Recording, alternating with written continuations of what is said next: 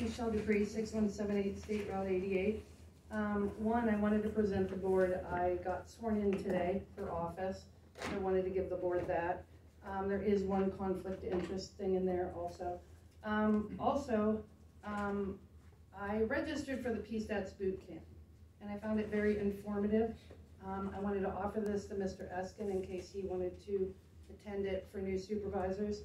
I was a little disheartened that I was the only newly elected official there out of all the townships that hadn't really got any information from their township, fee schedules or any information really. Everybody else seemed to have an entire packet of things except for me.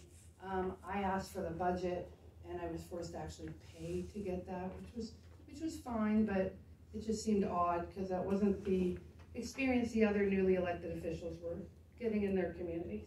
But I would like to give this to Mr. Eskin and this to Ms. Singer. As far as the agenda item that they keep referring to about the ambulance, I do see online you guys have what you call the budget message.